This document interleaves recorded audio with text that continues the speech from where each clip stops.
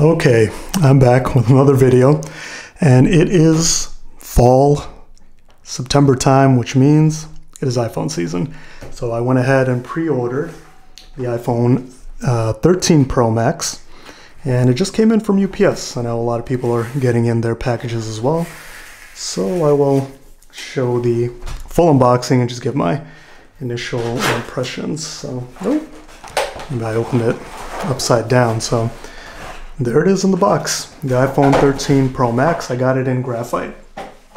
So this year, Apple made a lot of nice little updates to the iPhone.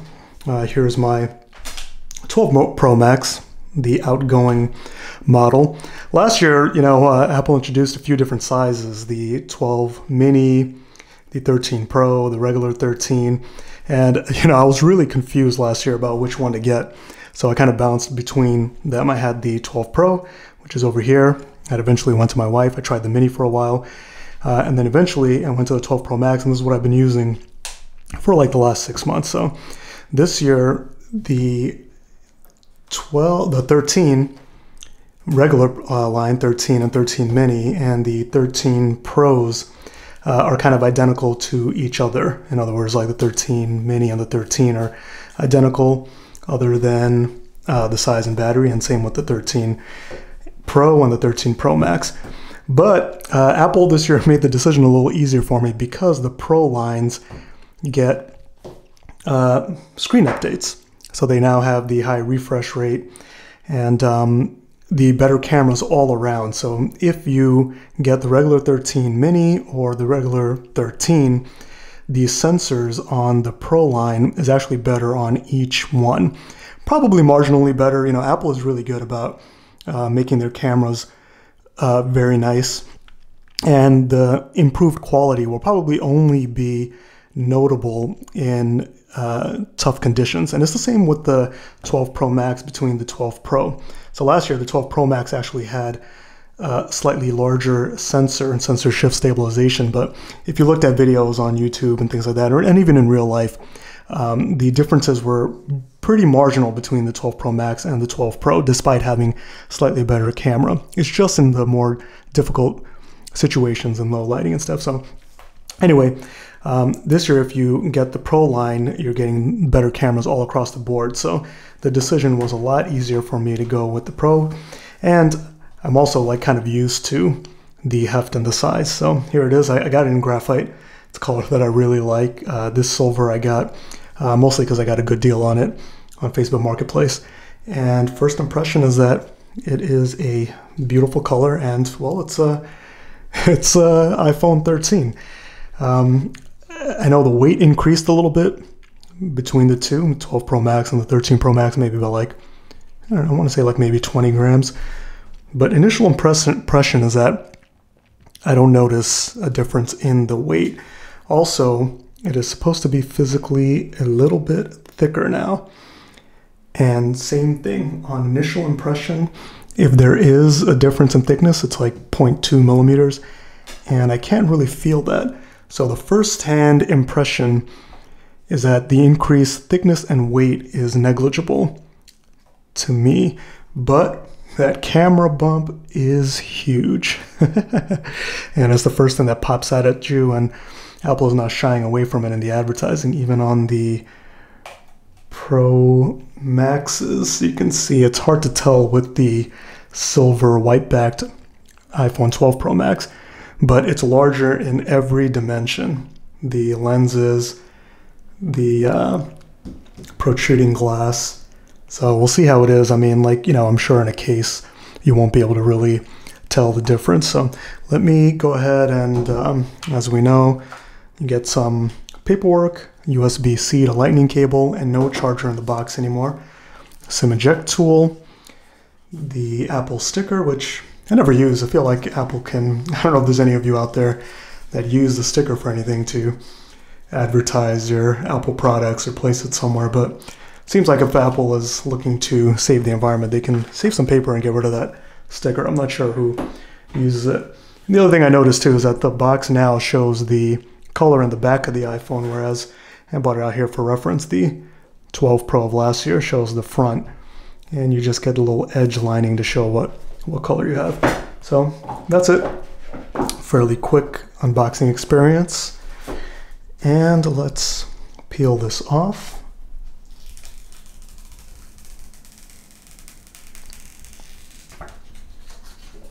Always nice.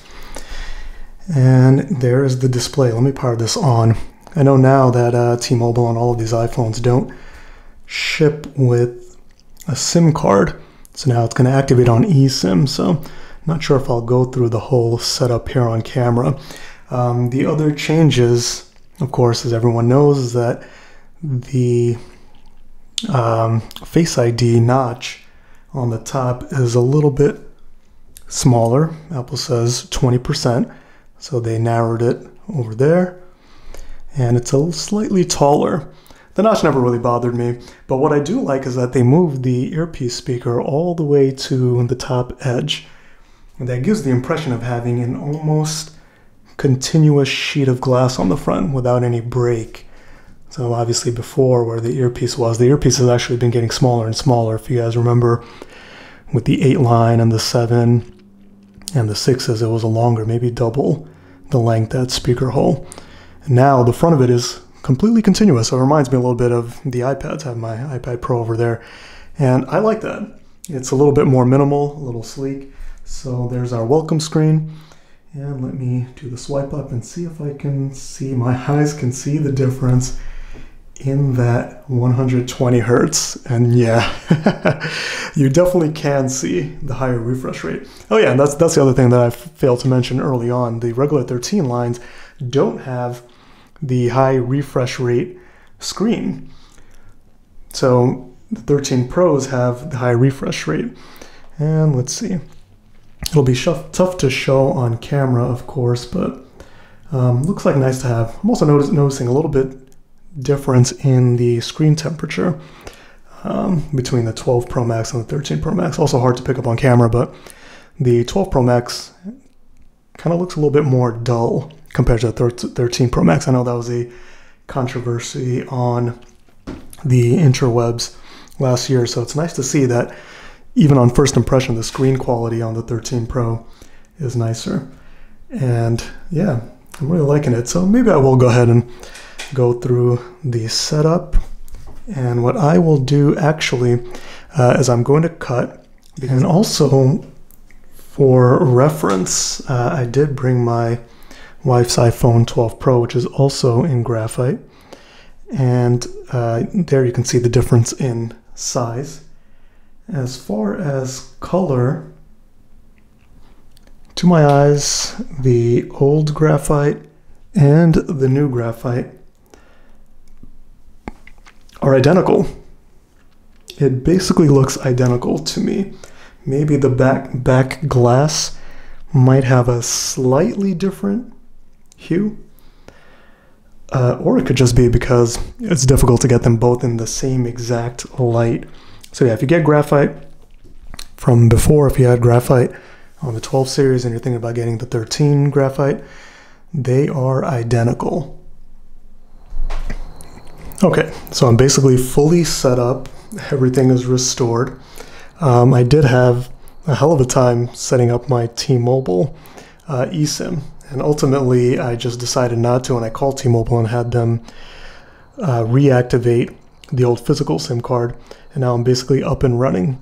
I've had it for a few hours now after the unboxing. I haven't really had much of a chance to use it, but I can say that the scrolling, the 120 hertz scrolling, is definitely really nice, and my eyes are already kind of adjusted to it. It's really fluid, and now when I pick up my old iPhone with the 60 hertz, just looks a little jittery. I don't think I can go back to that. So that's it for my first impression and unboxing. Hopefully I'll be back in a few days after I can kind of take a look at the cameras and have some more thoughts and opinions after actually using it for some time. So hope that helps some of you out there. Thanks for watching.